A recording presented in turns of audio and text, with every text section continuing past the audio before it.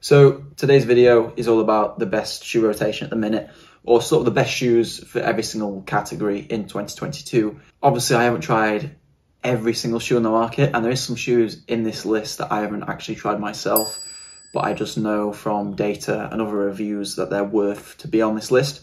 I do have about 25 pairs of shoes down here. So just for example, some Brooks ones, some Asics ones, New Balance, Nike, and Adidas. I'm going to go through them. Starting at easy/recovery shoes, daily trainers, tempo/threshold, faster stuff when you're not in spikes, racing for 5 and 10K, racing for half marathon and marathon, training in spikes, and racing in spikes. Comment if you think I've missed any shoes or any other shoes that you personally think would fit into that category of the best shoes of 2022. And also let us know what shoes you're excited to come out in the future and for the rest of this year. So now that's out of the way, the first category is easy run/recovery shoes. And for me, there is only one shoe what takes the victory, and that is the Nike Invincible. This is my third pair of Nike Invincibles. It's my favorite mileage shoe ever, and I tend to wear them as a mixture of easy runs and daily running. Recovery runs 100% always this shoe, and then daily runs sometimes in this shoe. The stack is massive, Zoom X foam all the way through. It is phenomenal for this kind of use. You do runs and you feel better than when you started, and that's exactly what you want in a recovery run shoe. The whole point is to recover, get the blood flow pumping and reduce impact. Injury prevention as well. I'm always a bit scared to say this will stop you from getting injuries as much. For me personally, I definitely think it helps with reducing impact and therefore stopping injuries. Other shoes in this category that I'd suggest using are the New Balance More V3. And as well as that, I would suggest a shoe that I actually haven't tried, sadly, which I'm hoping to get next, is the Asics Gel Nimbus 24. The new foam, the FF Blast Plus, is apparently amazing, and I have shoes with FF Blast, and the FF Blast Plus foam is just an upgrade of that. So I couldn't recommend that shoe enough, even though I technically haven't tried it. Onto the daily trainer. For me, it's sort of that standard pace where you can go from easy run pace to steady pace. And if you want to throw in a tempo, you can do maybe some hill reps, maybe some strides, can do a bit of everything. And I know a lot of people watching this probably see that as the Nike Pegasus as the main contender, just because it's one of the most popular shoes on the planet. I'm not a fan of that, but I have included that in my other shoe option because I acknowledge that people do like it for whatever reason. My personal favorite daily trainer is the Novablast 2, the Asics Novablast 2. That is a bit of a change from the Novablast 1. It is a bit heavier and a bit bouncier and not as quite as fast, which in some sense I was using the Novablast 1 for that reason. But this still does an amazing job at all of that. The foam is phenomenal. It still reduces a lot of impact and it's very bouncy. The shoe's ride is just really, really good. The Novablast is, for me, in my opinion, by far the best daily trainer on the market at the minute. And the Novablast 3 coming out soon has FF Blast Plus in, which we mentioned in the Gel Nimbus, which is already out. So I think when that shoe comes to the market, it's going to be game over because it's going to be even better. And I've heard that the Asics Novablast 3 is going to be the best shoe Asics have ever made. Following up for the rest of the daily trainers, I do have the Brooks Ghost 14 as one of those. It's just a brilliantly average, does exactly what it says on the tin kind of shoe. I really like this shoe actually, it's very, very good. And if I could recommend any shoe, I would recommend this over the Novablast 2, purely because I think this is just better suited to everyone's running style. And it's probably the most consistent shoe for everyone out there. It is a neutral shoe, but it's also quite stable, quite light to say how much support it has and how heavy it looks. Other options for the daily trainer are New Balance 1080 V12, I think we're on now, or the 12 might be coming out very soon, again with a new foam, Fresh Foam X rather than just Fresh Foam. So the V11 is probably the one out of the minute. It's just a really good New Balance shoe. And the other shoe I've used in the daily section is the Nike Pegasus 38. I don't like this shoe. People like running in it, people can do sessions in it. I can't deny it's one of the most popular shoes on the planet. Personally, I don't like it. It gives me problems in my Achilles and my arch, but it is a responsive shoe. And I haven't got it with me because I don't want to buy it or get it sent to me because I'll never use it. So, tempo and threshold shoe. This is the category what's the most subjective in my opinion, because I know a lot of people will do tempos in the Pegasus and the Novablast. Personally, for me, I don't. And what I'm kind of looking for in a tempo shoe is one that can sort of feel a bit more comfortable at the faster paces, is a bit more lightweight. And for me, the best shoe is still the Saucony Endorphin Speed 2, I guess. This is the one. I haven't got the 2 because I've got 2 pairs of the ones and they've still serving me great, so I don't really need to get the second edition yet. Very, very similar anyway. So to get mud on this table, probably not a great idea. It's a really natural ride, feels really comfortable going forward at any pace, to be honest, but tempo and threshold pace is where it feels the strongest. The Power Run PB foam is Saucony's foam in the Endorphin range. I really enjoy this foam. It's quite dense and poppy, exactly what you'd want in a tempo shoe. Pushes you forward great. I haven't had anyone complain about the shoe. The other options are the New Balance Fuel Cell TC, worse version of the RC, which is racing competition. But the foam is phenomenal, and it's got plate in. It's just a bit heavier and a bit less efficient, but it is a really good shoe and it's very soft, and that's why I like training in this shoe, the RC Elite 2, but the TC is just a training version of that. Two other shoes that fit into this category is the Nike Tempo Next Percent and the New Balance Rebel V2. This shoe, mixed opinions. People don't like the bubble as much. I really enjoy this bubble, and I think the shoe is great. Its mixture of React and ZoomX foam makes it not too good, but it's also good enough that way you can get down in the training paces. This shoe, it doesn't have a pop. Like, it's probably one of the least poppy shoes I've ever felt in my entire life. Like, everything just gets absorbed.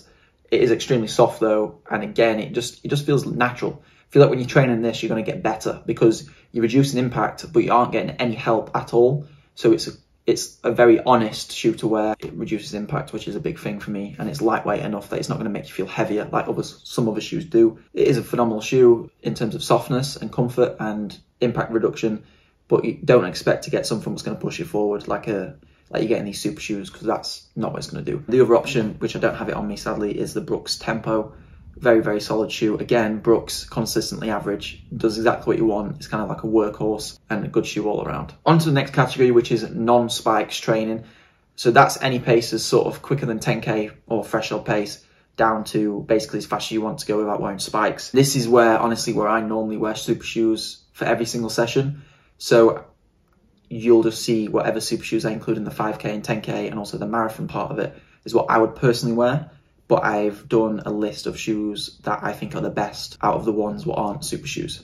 The first one is the Nike Streakfly. And I know what you're saying, this is a super shoe. I don't think it is quite the super shoe category for me. And I'm saying that because I think this will, even though it does have 5k and 10k written on it, this is a very, very, very good training shoe. And I actually think this is the best training shoe on the market at the minute. No carbon plate, so you're not going to get any stiffness related injuries from that, which some people suffer with.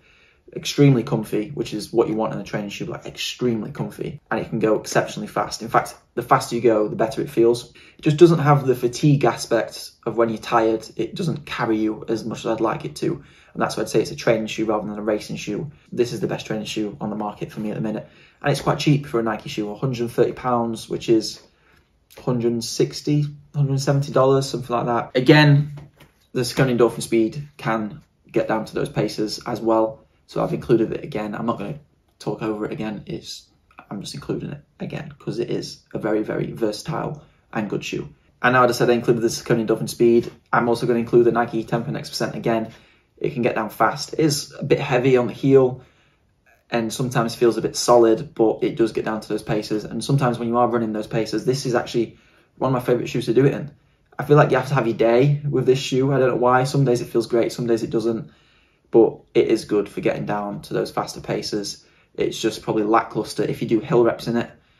Don't, because it's awful for hill reps, but everything else at faster pace, it's still a really good shoe. The other shoe is the Adios 6. I do have it somewhere in my house. We've just moved, and I'm trying to think where it is, but it's not on me. It's just a solid shoe. It's got a bit of Light Strike Pro in the front, which is a super foam from Adidas, but also it's got just Light Strike all the way through. It just feels like a traditional flat, but it is probably the best traditional flat, what's not a super shoe, what doesn't have full super foam, because that's now the Streakfly. But yeah, it's still got a very good place, and it's very cheap. You can get it for like £70–80 or like $100, so it is a very good budget shoe. So 5k and 10k racing, and I hate to break it to Nike fans or Adidas fans, the best shoe for 5k and 10k racing is the Asics Metaspeed Sky. I don't have it on me. I've only tested the shoe. I don't actually have it for racing because it's so limited. You can never get it anywhere. You just have to look at footpod data of anyone, and it's the best shoe on the market. If it was the Nike Next Percent in terms of brand awareness, it'd be just even more hype around that shoe. But because it's Asics, there's not as much hype and not as many people wear it. It's just better than the Next Percent, like marginally better, I'd say, than the Next Percent in every way, other than the Metaspeed Sky. And I don't mean to boast, I have got 4 pairs of these now. I feel like I always just go to the shoe to get, because it's, again, I train in super shoes, and it's just, you know, the Next Percent is a really, really fast and great shoe. I don't really need to speak on the Next Percent. Everyone knows how good it is and what it can do.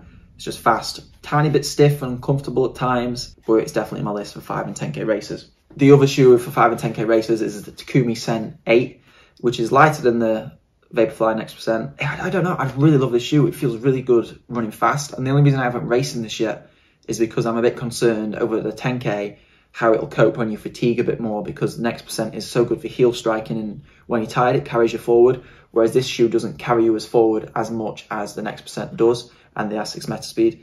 But this is definitely faster than the 2 previous shoes mentioned. It's just, if you can run efficiently for a full race distance without fatiguing, probably my go-to training shoe at the minute, and everything faster than Threshold Pace. I'll be wearing the Takumi Sen 8. Phenomenal shoe. Any Adidas fans out there for the 5 and 10 won't be disappointed with this. It makes my list for one of the top 5 and 10k racing shoes. Half marathon and marathon racing shoes. I'm going to go towards the marathon a bit more, because the half marathon you can sort of mix between 10k and marathon shoes. The best, based off efficiency and actual science, is the Nike Alphafly, which I also don't have on me at the minute. But any data from Footpod to efficiency testing, it does produce the best results. And now, secondly, I think the next 3, what I'm going to say, are all kind of the same, and that is the Asics Metaspeed Sky again, the Nike Next Percent again, and the Adidas Adios Pro 2. They're sort of the top 4 shoes for marathon racing. But you've got the Puma range. I've not included any of the Puma shoes because I haven't got any. There's too many Puma shoe names. I don't know which shoes for what, and maybe if there's a Puma rep, you can let me know. This is probably going to cause the most discussion in the comments. Spikes training shoe. Without a doubt, the Adidas Avanti. It is supposedly not that much bigger stack than the Dragonfly. In fact, I think on World Athletics, this will still be legal when the changes happen in 2024, where it has to be under 20 millimeters. So I don't really know how they feel so different. The foam, the Light Strike Pro foam, just feels nicer in a spike than the Dragonfly. And also the Dragonfly has no plate. This has some plastic rods or fiberglass rods, which just gives it a bit more pop. This is faster than the Dragonfly, but also it has more foam underneath, which helps recovery. And so I'd rather train in this shoe than the Dragonfly. So racing in a spike, I'd put these as exactly the same. I don't have enough reason to pick this over the Dragonfly in 1500 to 5k, but I don't have enough reason to say the Dragonfly is better as well.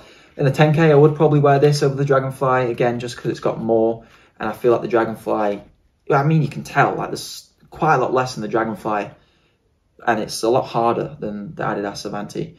I really like the spike. Adidas, I've spoken to some Adidas athletes privately, and they always say, oh, it's not as good as the Dragonfly. I think that's just because they don't want to make it seem like the spike is doing the running. But I don't think that happens anyway. I think spikes are still generally not improving performance, at least in racing. In training, they help a lot with recovery.